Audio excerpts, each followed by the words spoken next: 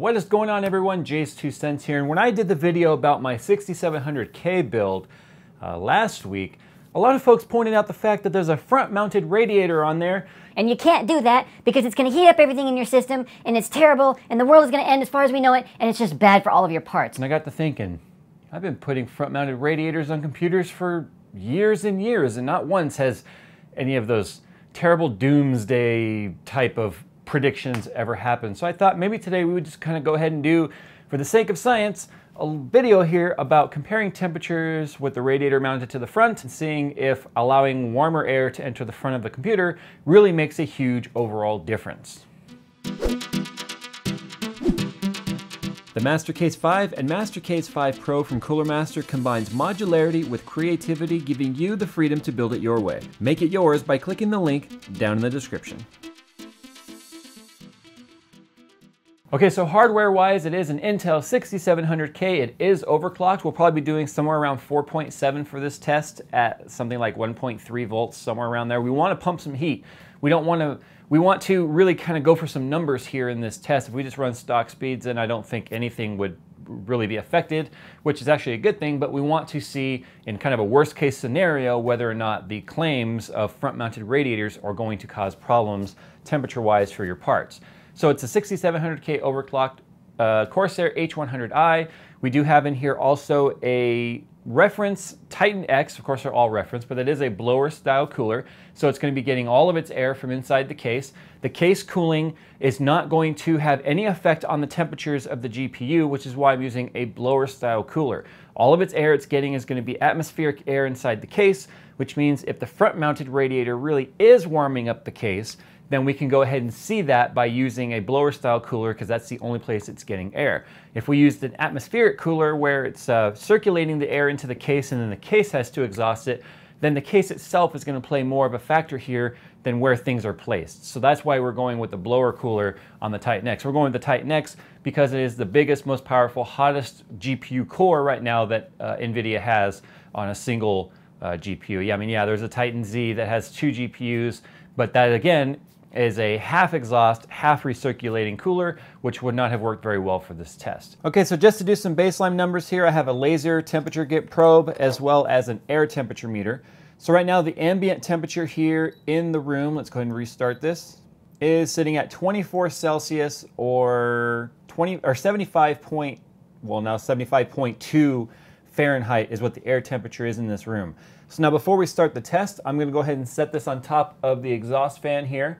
I'm going to let it measure the temperature of the air exiting the system here for, I don't know, about 60 seconds or so. And then that's our baseline. That's where we are right now before running any tests and running any sort of heat through the system and letting things kind of balance out. And then we'll run it through load, get our numbers, make sure the ambient temperature in the room is the same. I've got the air running to keep it pretty consistent. Then we'll do it again and compare, and then we'll do the same thing with the GPU.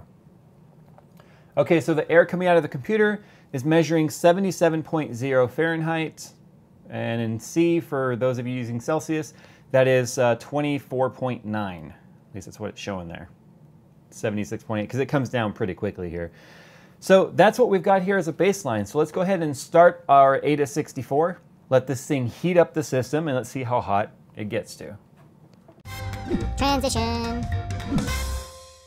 I've had the test going now for over 10 minutes. I stopped it for a second there and forgot to hit record on the camera. Anyway, ambient temperature in the room is still 75.2, and I have had the thermometer up here measuring the temperature exiting the case with this thing going at 100%. And as you can see, we actually did get a little bit of throttling here on the CPU due to temperature. We actually hit 100C on the first core several times. So that's just to show you here that we are pushing this thing for as much heat as we possibly can. I don't recommend actually doing that and forcing your CPU to go all the way to throttling temps, but I wanted to exacerbate. That's exacerbate, not the other word. I wanted to kind of exacerbate the situation as best I can to get these tests, you know, as concrete as possible. So anyway, we're gonna remove this now, and the air leaving the case is at 78.6 degrees Fahrenheit, or 26C.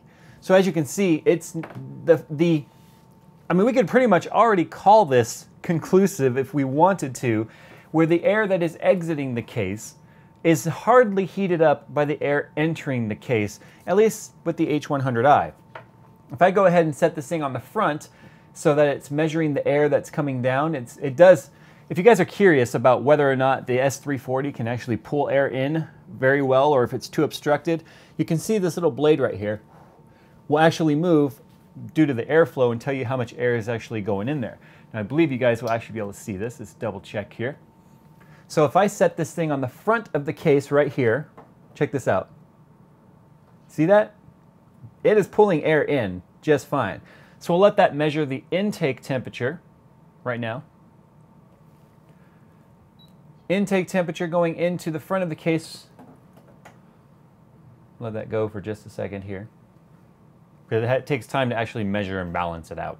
All right, 77.9 degrees Fahrenheit is what's entering the case, and what is exiting the case, 78.6. So do you see how the front intake radiator, at least on a setup like this, is not really doing a whole lot in terms of heating up the system? There's that test. So let's go ahead and do this now. Let's go ahead and take, in fact, I'm gonna skip taking the side panel off for the CPU test. There's really no point. In fact, I'm gonna go ahead and stop this now. I don't wanna be doing too much more throttling on my CPU. See, the temperatures came down really quickly, back down to the 30s on the core. Let's let things cool off, and then we're gonna go ahead and run a GPU test on this, and then we'll see if the GPU temperatures rise at all if we do it right after running a stressful CPU test. I really don't think that's gonna be the case just based on the numbers that we've already seen. Now, I'm not using an opinion here, I'm using a thermometer to do the test. So I don't see how, you know, this could be an opinion thing. This is just flat out, what does the thermometer say? Anyway, let's go from there. Okay, so what I've done right now is I've loaded up GPU tests for Valley Benchmark, and we have overclocked the GPU 100 megahertz, left it at stock voltage, and I have also raised the thermal threshold for the GPU to 91 degrees Celsius in MSI Afterburner, and we're gonna let the test run and run and run until things have balanced out. I think we're pretty much already there based on my previous test where we're hitting 84 degrees Celsius on the GPU.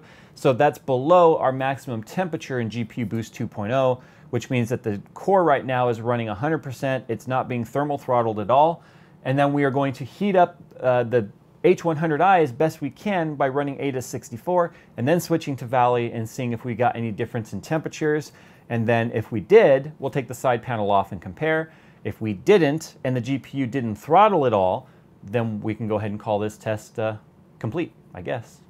Okay, so I've had Valley going for I don't know how long now, at least 15 minutes. Temperatures are very stabilized. Ambient temp is 78 Fahrenheit on the dot, and that's 25.6 C. So the temperature in the room went up a couple of degrees simply because of the graphics card. That's important to note because remember, when we did this with the CPU tests, temperatures didn't really rise at all. Temperatures exiting the case right now. Remember, the CPU is under a small load when you're doing gaming. Gaming does not put a huge load on the CPU, so I don't expect this to be a whole lot different here, especially since we have a blower style card. I already explained why I went with that. 79.7 Fahrenheit case temperature, and that's going to be 26.5 C. So as you can see, only a few degrees, like 3 degrees raised on the case temperature at all. Now what our maximum GPU temp get to? Our max temperature, our max temperature was, yeah, it looks like we've got a max temperature of about 85, 86. We hit 86 once. All right, so the next thing we gotta do now, let's go ahead and load up that CPU again.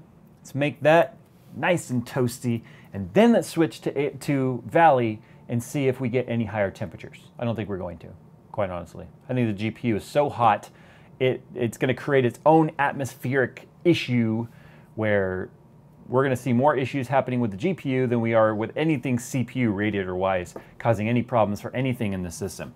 But if we open up Corsair Link and look at the temperatures, I mean, shoot, we've got 23 degrees Celsius on the hard drive, 35 degrees Celsius on the motherboard, 35 C on the other spot on the motherboard that it measures. I mean, 29 C on another motherboard temperature location. I think we're starting to get our results here, guys. So Valley has been looping and looping and looping, and looks like we're sitting at a maximum temperature once again of 86 degrees Fahrenheit, or Celsius on the graphics card, my bad.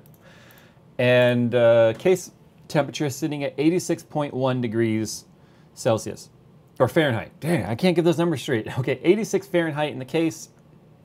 For Celsius, that's about 30 degrees Celsius. So one thing to keep in mind here is that the ambient temperature in this room has gone up considerably because the graphics card is putting off a lot of heat. So a lot of that raise in temperature is actually attributed to the graphics card and the amount of heat it's putting off, more so than the fact that the CPU and the front-mounted radiator was affecting anything. In fact, if we look at the curve here for the CPU, everything stays pretty consistent. Everything for the graphics card, temperature-wise, as you can see right here, stays very, very consistent on temperature. In fact, we even dipped down a little bit and came back up slightly. So there's a lot of things that could be factoring temperatures, not just the location of your radiator. One last thing I want to do before we talk about conclusions is I want to try and run both at the same time and see how much it really does affect things. Now I'm going to have to actually take my overclock off of the graphics card because I tried doing this once already and I ended up getting instability on the graphics card as the CPU was at 100% load. And so, believe it or not, your CPU stability can affect what appears to be your graphics card overclock, but could also be your CPU causing problems as well. Ambient temperature in the room right now, 84.5 degrees Fahrenheit, 29.1 C. So you can see the temperature in the room is going up, and equally the system temperature is going up as well. It's kind of funny how that works, huh? Anyone who understands temperature and physics or in thermodynamics will know exactly why that makes sense. Okay, so both Valley Benchmark and AIDA64 have been running for quite a while now. You can see the CPU temp in the case there is at 90 C on the socket. Exhaust temperature on the top of the case is at 83.4 degrees Fahrenheit. It actually came down a little bit. For Celsius, that's 28.5. Now, if you want to see something contrast, actually, we'll take a quick reading of the rear by the graphics card, and that'll give you some insight as to why the temperature in the room came up as I started the graphics card tests. Okay, so I've been sitting here with my hand pretty much being toasted alive on the back of this Titan X. Remember, this is not overclocked right now. This is factory temperature. Graphics card's currently running at 83 Celsius. We came down 3 degrees Celsius from the overclock, and the rear temperature, the air exiting the back of the graphics card, 136.4 Fahrenheit, 56, actually it's coming down, obviously it's away from it. So let's say 55 degrees Celsius is the temperature of the air coming off the back. Ooh, that's warm. So let's go ahead and talk about some final thoughts in all of this. Now, one reason I didn't bother taking the side panel off whatsoever was the fact that our test that we did first pretty much concluded that even though the CPU was running full speed, even throttling a little bit, that we were only getting a couple of degrees difference in temperature between the intake temp and the exhaust temp. So to me, that meant that the H100i was not really heating up the air enough to make any sort of difference. I think we saw, what, 3 degrees Fahrenheit difference in temperatures. It wasn't a lot. Now, what you saw here was the fact that the GPU alone makes more difference to the entire room's temperature, which is going to affect the entire system temperature than anything else in your system. Now, I'm not saying that front-mounted radiators won't affect your temperatures. I can guarantee you right now that if I took my skunkworks system here and I put the GPUs on a radiator that's front-mounted, we would see a system pressure or system temperature increase on all the components across the board. And the reason for that is it comes down to watts displaced by the radiator. There becomes a point where you have more radiator than is necessary, so it only gets to a certain operating temperature and that's it. But what happens is when you have an undersized radiator and too much wattage being pushed through that radiator, then you end up having heat soak where it gets hotter and hotter and hotter. Now, something else I also did to try and make this test as absolutely as worst case scenario as I could was I ran the fan profiles on the H100i at balanced because I didn't want it to overcompensate by running a ton of air through it, which would obviously cool it off and would make the case cooling much more of a factor than how much the H100i is heating up the temperature inside the case, if that makes any sense to you guys. So running it balanced, it only ran about 1,300 and maybe 1,400 RPM fluctuating back and forth, at maximum RPMs of those static pressure fans. Now, don't misquote me here because I am not saying front-mounted radiators will not affect the overall system temperatures. They will, and as you saw here, it affected us only a couple of degrees. But if we had more heat going through that radiator, let's say we had the graphics cards or the CPU and everything in a single loop, then yeah, the entire system temperature would rise. But then again, if the parts that are mostly being cooled by the radiator are part of that loop, then the only things that are going to make any sort of difference would be like motherboard temperatures and MOSFETs and things like that, which can be affected by those. But unfortunately, there's no way to really measure those in this test because it's an all-in-one cooling loop. That's something that would be a much more in-depth test later on. But there's physics involved here, and physics cannot be twisted and changed by opinion. And what I want to tell you now is if that you have a case like the S340 or other cases that really only offer front-mounted options for all-in-one water cooling loops or even custom loops, don't be concerned about it causing any sort of temperature damage to your system. It's not going to happen. I've seen all kinds of misconceptions out there and flat out wrong information being regurgitated and thrown up all over the community of people saying front-mounted radiators will cause your system to overheat. And it's just a flat out lie. There's more to it than being cut and dry like that. And in your most situations, it's not going to matter. So build in your case, put the radiator in the front if that's where you want to put it, and stop worrying about it. Play some games, have some fun, watch some more of my videos if you want. But I'm gonna get out of here because I am heading to PDX LAN tomorrow morning. Today is Wednesday, so this is the same day video. I'm heading to PDX LAN. I'll be hanging out with Jerry. Maybe we'll do another Q&A video or something. Those are always fun. I'm not doing another drunk tech talk. Don't ask. Don't even bother. Don't waste your time. Anyway, guys, we'll see you there. I'll be doing a huge live stream like all weekend long from PDX, so make sure you guys are there to check that out. It's going to be on my Twitch channel. My Twitch name is JayzVFX, J-A-Y-S-V-F-X, not JayzTwoCents. Anyway, guys, I'm gonna get out of here. We will see you in the live stream. Follow on Twitter if you want to know when it's going live at JayzTwoCents. Enough shameful plugs. You know, makes me happy when you guys follow me and say, Jay, we love you because I love you guys too. Anyway, time to go. We'll see you in Portland. Well, Seattle first, then Portland. You know, I gotta pick up Jerry first. Someone's got to control that guy. My God, that guy.